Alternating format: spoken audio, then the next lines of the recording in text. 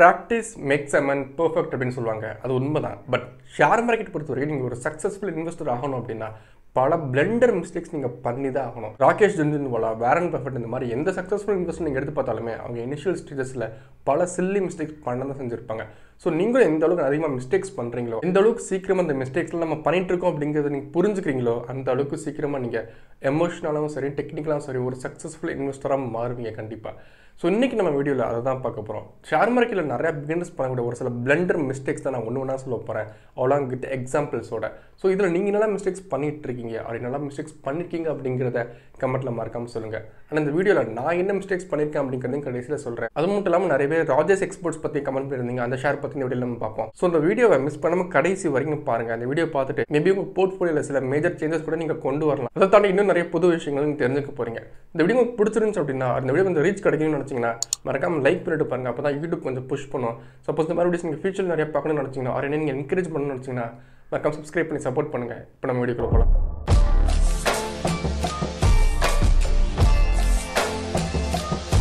நான் முதலே சொல்லிடுறேன், ஷேர் மார்க்கெட்டில் சில பேசிக் மிஸ்டேக்ஸ்லாம் இருக்குது, அதெல்லாம் உங்களுக்கு கண்டிப்பாக தெரிஞ்சிருக்கும். அந்த வீடியோ நீங்கள் பார்க்குறீங்க அப்படின்னா, அது கூகுளில் போட்டிங்க அப்படின்னா உங்களுக்கே வந்துடும் ஸ்டார்டிங்லேயே. ஸோ அதுக்குள்ளே நான் போகாமல் சில நீஷான சில மிஸ்டேக்ஸ்லாம் இருக்குது, அதை பற்றி மட்டும் நம்ம எக்ஸாம்பிள்ஸோட பார்க்க போகிறோம். மிஸ்டேக் நம்பர் 1, லாங் டேர்முக்கு ஒரு ஷேரை வாங்கிட்டு ஷார்ட் டேர்மில் அதை அனலைஸ் பண்ணுறது, ஒரு ஷார்ட் பிக்சரில் அதை பார்க்குறது.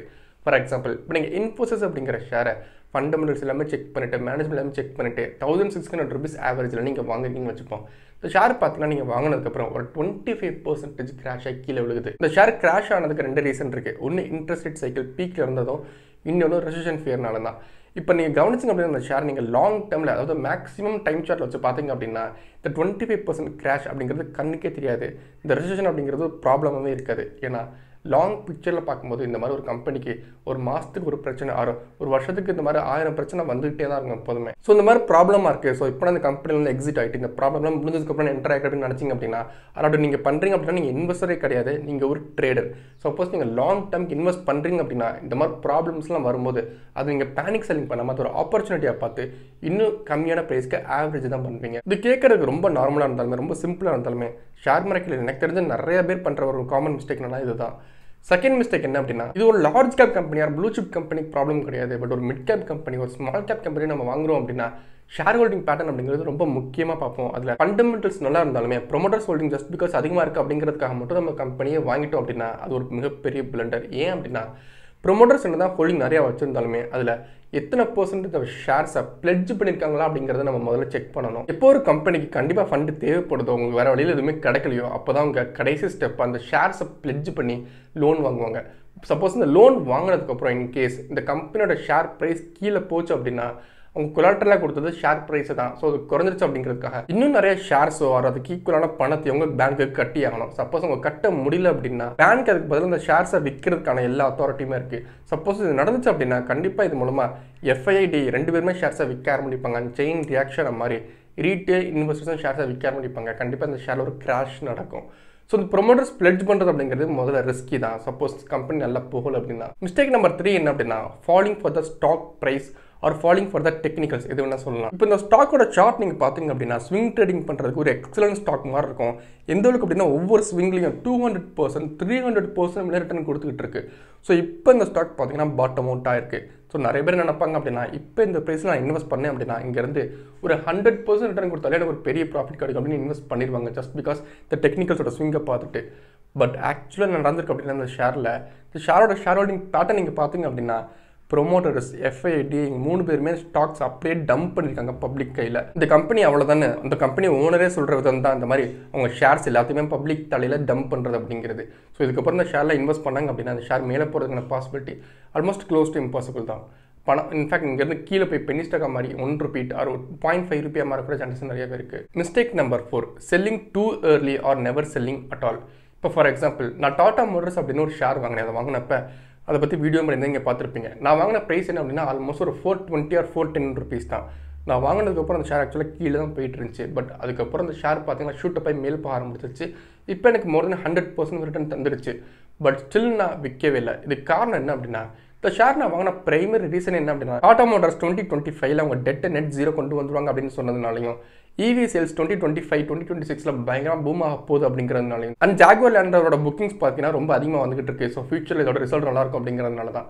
அன்றைக்கி இப்போ நடந்திருக்கு அப்படின்னா ஜாகுவார் லேண்டரோட சேல்ஸ் பார்த்தீங்கன்னா லாஸ்ட் 11 குவார்ட்டர்ஸ் கம்பேர் பண்ணும்போது இதுக்குள்ளே ஹையஸ்ட் சேல்ஸ் இப்போ தான் கொடுத்துருக்காங்க. அண்ட் கண்டிப்பாக டாடா மோட்டர்ஸ் தான் EVல டாமினேட் பண்ணவும் போகிறாங்க, டெட்டில் நெட் ஜீரோ வரதான் போகிறாங்க. ஸோ கண்டிப்பாக அந்த ஸ்டாக் இதுக்கப்புறம் தான் பெரிய ஃபியூச்சரே இருந்துகிட்டு இருக்கு. ஸோ இப்போ நான் அதை செல் பண்ணுறதுல எந்த யூஸுமே கிடையாது.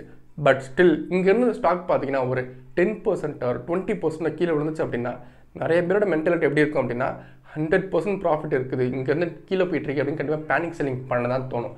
ஸோ இதை நம்ம தடுக்கிறதுக்கு என்ன பண்ணலாம் அப்படின்னா பார்ஷியல் ப்ராஃபிட் நம்ம புக் பண்ணலாம். அதாவது இந்த ஸ்டாக்ல எனக்கு 100% ரிட்டர்ன் கிடச்சோன்னே நான் ஒரு 20% ஸ்டேக்ஸை கட் பண்ணிட்டேன்.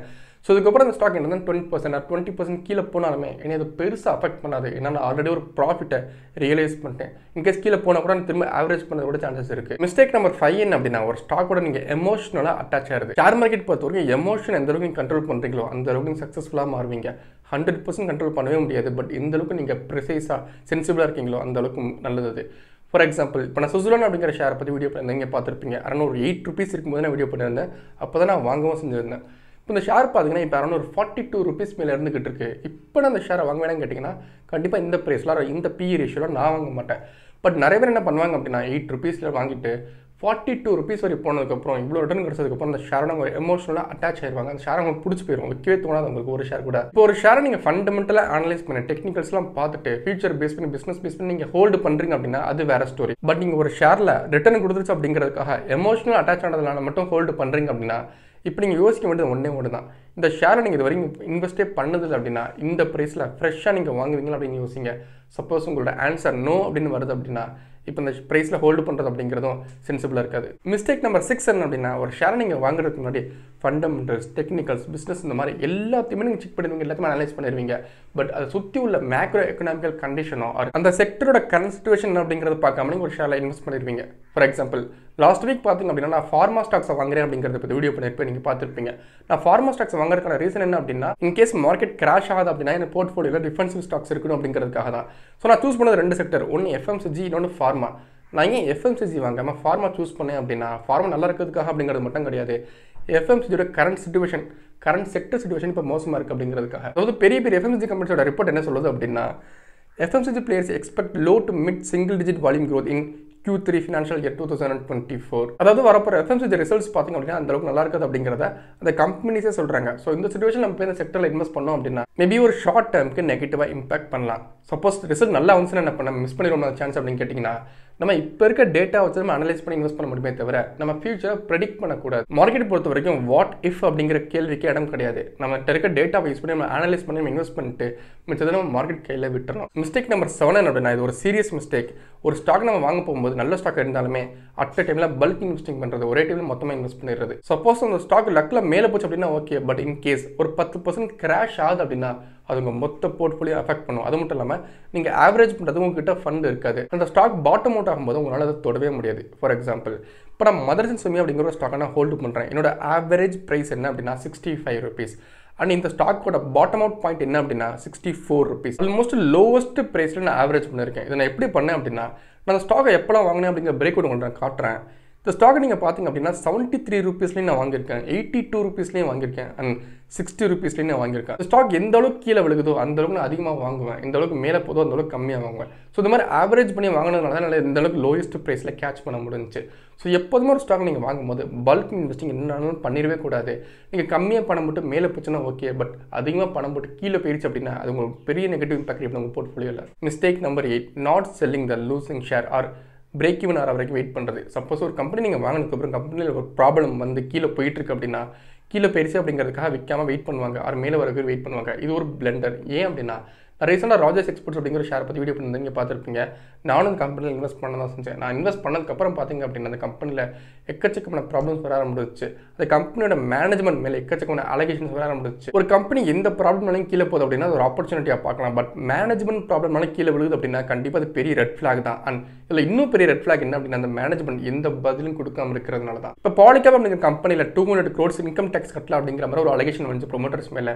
அதுக்கப்புறம் ஷேர் பார்த்தீங்கன்னா ஒரே நாளாக 9% கிராஷ் கீழே விழுந்துச்சு. பட் இந்த ப்ரொமோட்டர்ஸ் பார்த்தீங்கன்னா இமீடியட்டாக ரிப்ளை பண்ணிட்டாங்க, எல்லாம் ரூமர்ஸ் நாங்கள் இன்கம் டேக்ஸ்லாம் கரெக்டாக கட்டியிருக்கோம் அப்படின்னு. இந்த நியூஸ் உண்மையோ பொய்யோ அந்த ப்ரொமோட்டர்ஸ் ஓனர்ஸ் பார்த்தீங்கன்னா அட்லீஸ்ட் இமீடியட்டாக ரெஸ்பான்ஸ் பண்ணாங்க, இது ரூமர்ஸ் அப்படிங்கிற மாதிரி ரிப்ளை கொடுத்தாங்க. ஒரு மேனேஜ்மெண்ட் பார்த்தீங்கன்னா இப்படி தான் இருக்கணும். பட் ராஜேஷ் எக்ஸ்போர்ட்ஸ் என்ன பண்ணாங்க அப்படின்னா, இவ்வளோ அலகேஷன்ஸ் வந்ததுக்கு அப்புறமா பெருசாக எந்த ரிப்ளையுமே கொடுக்கல. ஸோ இந்த கம்பெனி மேலே எனக்கு ட்ரஸ்ட் போயிருச்சு. நான் 25% லாஸ் இந்த கம்பெனியில் புக் பண்ணிட்டேன். Mistake number 9. இந்த மிஸ்டேக் தான் நானும் பண்ணேன். இது என்ன மிஸ்டேக் அப்படிங்கிறத பார்க்கறத விட நான் என்ன பண்ணேன் அப்படிங்கிறத எக்ஸாம்பிள் உங்களுக்கு சொல்கிறேன். IEX இந்தியா எனர்ஜி எக்ஸ்சேஞ்ச் அப்படின்னு ஒரு ஷேர் இருக்குது. இந்த ஷேர் பார்த்தீங்கன்னா ஃபண்டமெண்டல்ஸ், டெக்னிக்கல்ஸ், மேனேஜ்மெண்ட் இந்த மாதிரி எல்லாத்தையுமே அனலைஸ் பண்ணதுக்கப்புறம் தான் இந்த கம்பெனிலாம் இன்வெஸ்ட் பண்ணேன். இது ஒரு நல்ல ஸ்டாக் அப்படின்னு. பட் நான் ஒரு விஷயம் செக் பண்ண மறந்துட்டேன். என்ன அப்படின்னா, இந்த கம்பெனியோட ரெவன்யூ வெர்டிக்கல், அதாவது எந்தெந்த ஃபீல்டில் வந்து எவ்வளோ ரெவன்யூ வருது அப்படின்னு. நான் இன்வெஸ்ட் பண்ணது பார்த்தீங்கன்னா பவர் ஜென்ரேட் பண்ணுறாங்க அப்படிங்கிறத நம்பி தான். இவங்களே பவரை ஜென்ரேட்டும் பண்ணி இவங்களே டிரான்ஸ்மிட் அண்ட் டிஸ்ட்ரிபியூஷன் பண்ணுறாங்க அப்படிங்கிறத நம்பி தான்.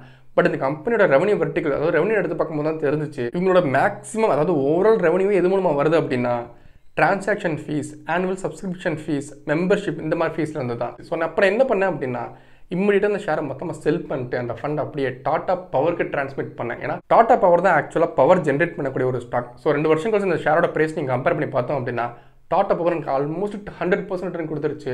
IEX பார்த்தீங்கன்னா அதே பிரைஸ்ல இருந்துகிட்டு இருக்கு. ஸோ இதில் வந்து என்ன தெரியுது அப்படின்னா, நம்ம மிஸ்டேக் பண்ணி வாங்கிட்டோம் அப்படின்னா கூட வாங்கிட்டோமேன்னு ஹோல்டு பண்ணாமல் அதை நம்ம இமீடியட்டாக செல் பண்ணிட்டு நம்மளோட கோல் என்னவோ அதுக்கேற்ற மாதிரி நம்ம முதல்ல இன்வெஸ்ட் பண்ணணும். ஸோ அவ்வளோதான் இந்த வீடியோ. நான் இந்த வீடியோவில் சொன்ன எல்லா மிஸ்டேக்ஸ் தவிர்த்து எக்ஸாம்பிள்ஸ்லாம் பார்த்தீங்கன்னா ஆல்ரெடியான கிரே கம்யூனிட்டியில் போஸ்ட் பண்ணது தான். இன்கேஸ் என்னோட வீடியோஸ் நீங்கள் ஃபஸ்ட் டைம் பார்க்குறீங்க அப்படின்னா, கிரே கம்யூனிட்டி அப்படிங்கிறது க்ளோஸ்டு கம்யூனிட்டி. நம்ம சேனலில் இருக்க சீரியஸ் இன்வெஸ்டர்ஸ் எல்லாமே அதில் இருப்பாங்க. நான் ஷேர் மார்க்கெட்டில் என்ன பண்ணுறேன் அப்படிங்கிறதும் ட்ரான்ஸ்ஃபர் நாங்கள் போஸ்ட் பண்ணிருப்பேன்.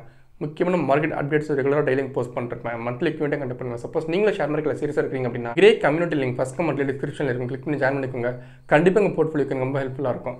சப்போஸ் இந்த வீடியோ உங்களுக்கு பிடிச்சிருந்துச்சு அப்படின்னா மறக்காம லைக் பண்ணுங்கள். இந்த மாதிரி நீங்கள் ஃபியூச்சரில் நிறைய பார்க்கணும்னு நினச்சிங்கன்னா, உங்கள் ஹோம் பேஜில் வரணும்னு நினச்சிங்கன்னா சப்ஸ்கிரைப் பண்ணி சப்போர்ட் பண்ணுங்கள். இதில் நான் சொன்னால் எந்த மிஸ்டேக்ஸ் நீங்கள் பண்ணிட்டு இருக்கீங்க அப்படிங்கிறதையும் கமெண்ட்டில் மறக்காம சொல்லுங்கள். பார்ட் 2ல உங்களுக்கு வந்து பார்க்குறேன்.